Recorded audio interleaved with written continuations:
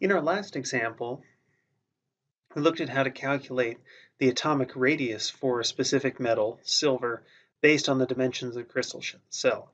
Knowing the structure of a face-centered cubic crystal's unit cell, we were able to take the edge length and relate it directly to the atomic radius. That's a pretty straightforward geometric relationship. There's another basic physical property that you can get quite easily from the dimensions of the unit cell and knowing how many atoms are present in the volume that constitutes the unit cell, which is the density of the metal or the density of whatever crystal material you're looking at. In this case, the general strategy is that if we know how many atoms are in the unit cell and we know how big the unit cell is, that should still reflect the density. And we can use fundamental dimensional analysis, the same dimensional analysis skills that we've been practicing since the first week of general chemistry, to establish that relationship between the number of atoms per unit cell and the density of a metal. We can do this for any unit cell, particularly for the density of ionic compounds as well, but the more complex the unit cell, the more difficult it is to establish the number of atoms per unit volume in the unit cell. So in this case, we're going to take a look at an example where we're going to calculate the density of silver based on the dimensions of the unit cell.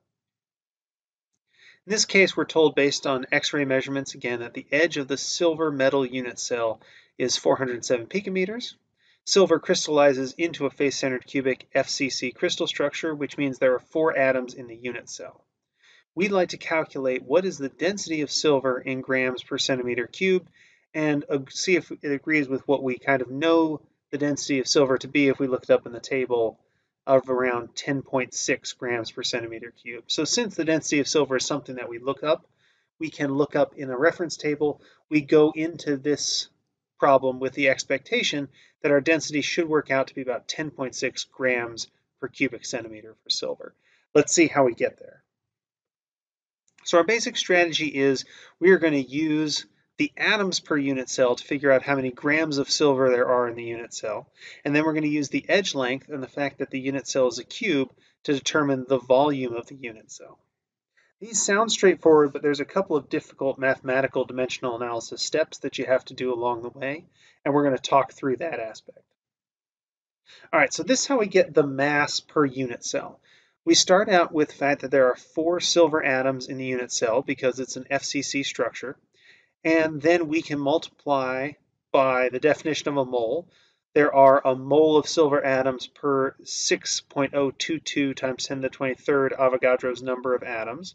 And we know that a mole of silver has a mass of 107.8 grams per mole. So there's silver's molar mass. So we take 4 silver atoms per unit cell, divide by Avogadro's number, multiply by the molar mass to figure out how many grams of silver there are in a unit cell. So we have 4 divided by 6.022 times 10 to the 23rd times 107.8 grams gives us a mass of silver per unit cell of 7.16 times 10 to the negative 22nd grams per unit cell. So far, so good. What we need to do now is figure out the volume of the unit cell. But the challenging thing here is we have the unit cell in picometers, and we need to get the density of the unit cell in grams per cubic centimeter. So we're going to calculate the volume of the unit cell initially in picometers cubed, and the challenge is we have to convert picometers cubed to centimeters cubed to get a density that we're going to recognize. This is a little more challenging.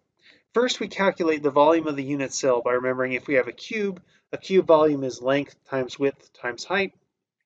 In a cube, all those dimensions are the same, so the volume of the unit cell is 407 picometers. We're going to cube that whole thing. That's the first bit.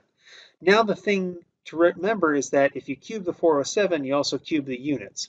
So your volume of the unit cell is 407 cubed picometers cubed.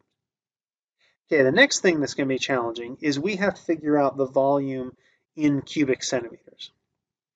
A picometer is 1 times 10 to the negative 12th meters. So a picometer is 1 trillionth of a meter. And that means that there are 1 times 10 to the 10th picometers in a linear centimeter. So there's 10 to the 10th picometers in a centimeter. The question is, what does that mean in terms of volume or in terms of cubic picometers per cubic centimeter? Well, if there are 10 to the 10th picometers in a linear centimeter, there are 10 to the 10th cubed picometers in a cubic centimeter. This is something fundamental about how volume works, and I've kind of glossed over the explicit calculations of that aspect of the dimensional analysis on the slide here, but I include kind of a proof or a reference for you as part of today's lecture that explains more fully how I get to this conversion factor. So if this doesn't immediately make sense to you, check out the document that's attached below this example problem that explains how we get this relationship. This relationship is extremely important. If there are 10 to the 10th picometers in a centimeter, there are 10 to the 10th cubed picometers cubed in a centimeter cubed. And 10 to the 10th cubed is 10 to the 30th. So there are 10 to the 30th cubic picometers in a cubic centimeter. That means in terms of cubic centimeters, there are 6.74 times 10 to the negative 23rd cubic centimeters. That's the volume of our unit cell. So I now know the volume of my unit cell. I know the mass of my unit cell. If I divide the mass by the volume, I'll know the density of silver. And so if I do that calculation, density is mass divided by volume. I have 7.16 times 10 to the negative 22nd grams divided by 6.74 times 10 to the negative 23rd cubic centimeters. Mass of the unit cell divided by volume of the unit cell gives us the density of silver. It is indeed 10.62 grams per centimeter cubed, which agrees with the density of silver if you look it up in a reference table. We're entitled to 3 sig figs here because our 4 atoms per unit cell is an exact measurement.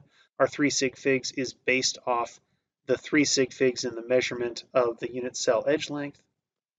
And so we would report our density as 10.6 grams per centimeter cubed.